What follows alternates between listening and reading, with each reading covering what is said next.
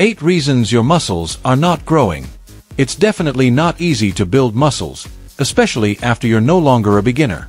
So, you might be working out hard and eating right, but no matter how hard you try, your muscles are still not growing. This is a common problem faced by many guys that work out a lot but hardly experience any results, even if their workouts are already challenging. And really, it comes down to 8 key reasons why you're trying so hard but not seeing much growth. Mistake number 1. Not training each muscle often enough. A survey of 127 competitive male bodybuilders found that more than 2/3 of them trained each muscle group only once per week. This is what's known as a bro split, where you work pretty much one muscle per day. And it allows you to really focus on that muscle and break it down for an incredible pump. But is that optimal? Well, the answer is no, as shown by multiple studies. Specifically, in one of these studies, researchers observed the difference in the rate of muscle growth between training a muscle once or 3 times per week, with a similar total training volume between both groups. And the results showed that those who trained each muscle 3 times per week gained much more muscle than those who trained each muscle less often. In another study, participants either performed all their weekly exercise volume in one giant full-body workout, or they spread out the same training volume, so they did the same amount of sets and reps, but they divided that volume into 3 smaller full-body sessions. And once again, those who trained more often gained significantly more muscle. The once-a-week subjects increased their lean body mass by only 1%, while those that trained each muscle 3 times per week gained 8%. And like I said, many other studies also show similar results. One reason why it's better to train each muscle more often than once a week is because if you do a ton of sets and reps all within one day, you'll inevitably have lower quality sets. After you've done a few heavy sets for a specific muscle, the amount of force you'll be able to produce during later sets will decrease significantly. On the other hand, if you spread that volume out over the week, you'll be able to perform better for each set because you'll be less fatigued.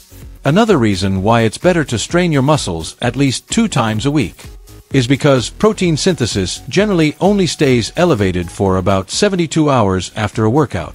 So, if you're training each muscle only once every 7 days, you'll only trigger growth for up to 72 hours that week. And during the other 96 hours of the week, you'll miss out on gains. Mistake number 2. Not consuming enough cholesterol.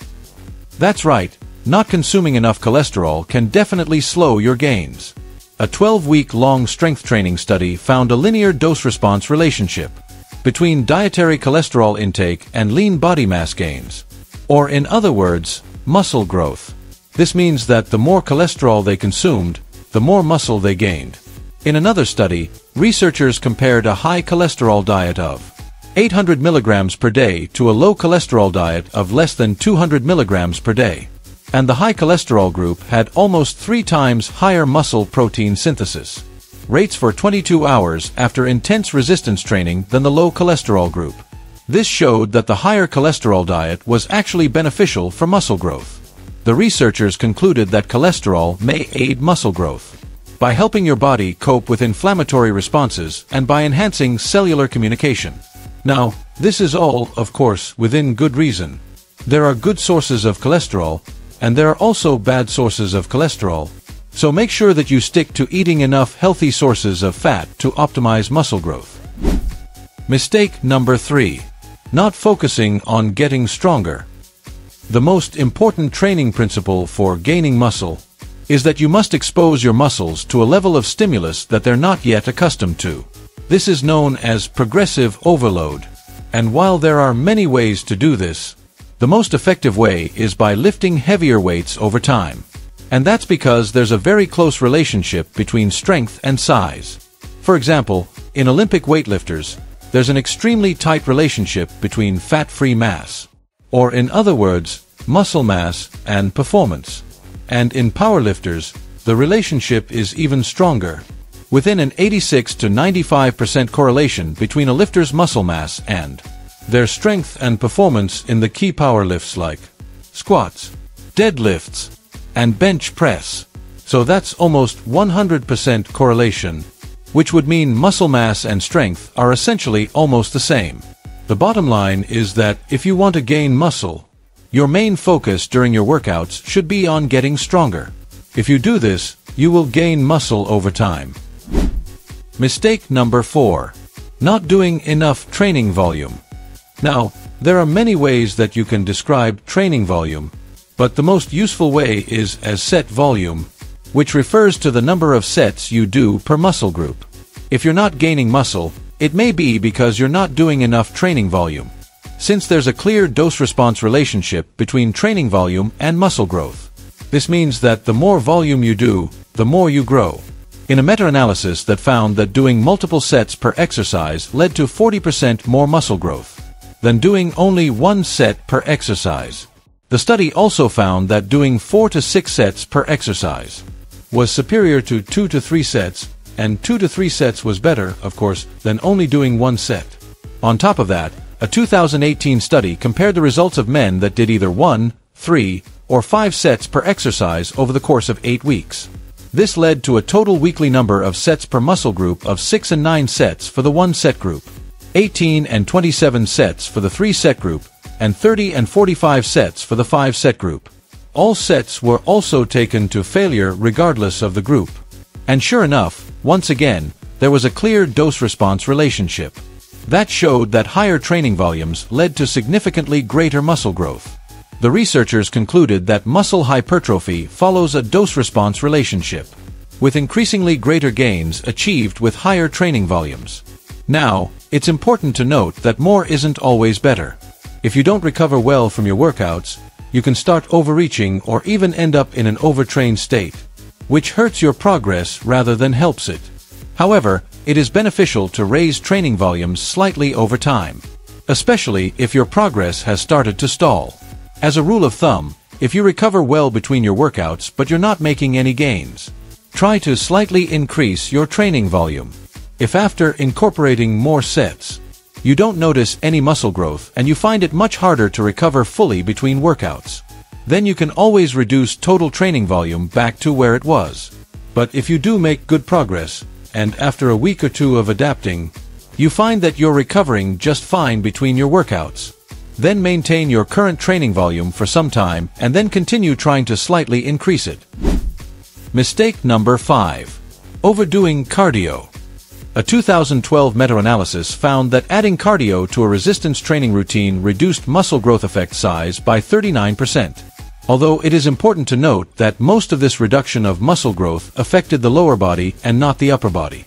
But regardless, the reason why cardio hurts muscle growth is because not only does it take away from your calorie surplus that you need to be in for muscle growth, but it also reduces mTOR activity.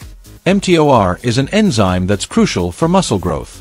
At the same time, cardio also increases the catabolic enzyme AMPK, which is very bad for muscle growth. On top of all that, adding cardio to our resistance training plan can also reduce strength and performance. That's because cardio causes unfavorable muscle fiber changes. It lowers muscle activation speed and reduces your body's glycogen levels. As a result of all this, you won't be able to use the same amount of weight as you otherwise could, which means you can't provide an optimal amount of stimulus on your muscles to get them to grow. Mistake number 6. Not being in a calorie surplus.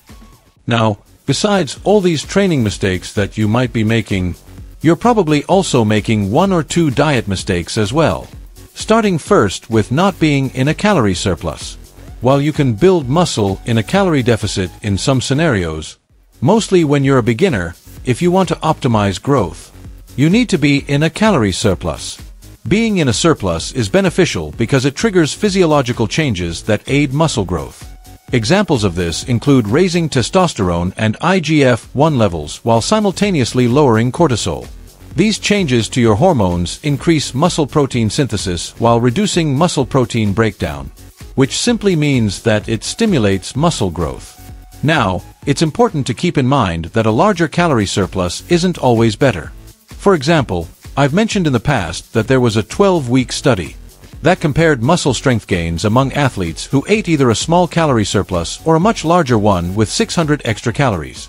while both approaches caused the same amount of strength and muscle growth. Those who ate a small surplus packed on 5 times less fat than those who ate an extra 600 calories. The point is that you only need a small calorie surplus to optimize muscle growth. Anything above that doesn't seem to cause faster growth, and instead, it only causes excessive fat gain. As a rule of thumb, a small calorie surplus of around 4 to 8% above maintenance is a great way to stay lean while bulking. Mistake number 7. Not getting enough protein. As most of you already know, protein is crucial for muscle growth. That's because the amino acids found in the food you eat end up being used as building blocks for your muscles. To be more specific, muscle growth occurs when more amino acids are built up within a muscle than the amount that gets broken down on a daily basis. If that happens, your muscles are in a positive nitrogen balance, which leads to growth. However, to get your muscles into this state requires that you eat enough protein. But how much exactly is enough? Well, according to a 2008 meta-analysis, the answer is at least 1.6 grams of protein per kilogram of body weight per day. This works out to about 0.73 to 0.8 grams of protein per pound of body weight. So, if you weigh 176 pounds, that means you need to be getting at least 128 grams of protein per day. That'll allow you to maximize all the muscle-building benefits of protein.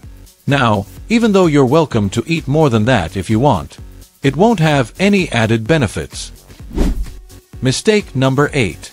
Not training through a full range of motion. Finally, moving back to the quality of your workouts, another issue you might be running into is you're not training through a full range of motion. Research shows that you'll get better gains if you train through a full range of motion.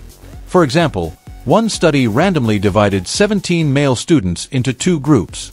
Group number 1 did deep squats 3 times per week for 12 weeks. Group number 2 followed the same exact routine, except they only squatted through a partial range of motion. And the results showed that the deep squat group gained much more muscle on the quads than the group going for partials. In fact, as you can see in the image, the shallow squatters even lost muscle at some quad sites, indicating that a full range of motion is by far superior. Other studies also show similar results. But you might be wondering, what about going through a full range of motion helps you build more muscle? Well, first of all, it produces a higher level of muscle activation. The second thing is that different portions of a movement emphasize different parts of your muscles. So you might miss out on stimulating all parts of a specific muscle if you go for partial reps. On top of that, overloading muscles in their stretch position, which is something that you do with full range of motion exercises. That seems to be particularly important for muscle growth because it stimulates muscle hypertrophy by influencing the sarcomeres within your muscles in a way that increases a muscle's length, allowing for greater muscle building potential. So that about wraps it up, guys. I really hope that you enjoyed this video. If you have, make sure you subscribe to the channel. I'll see you guys soon.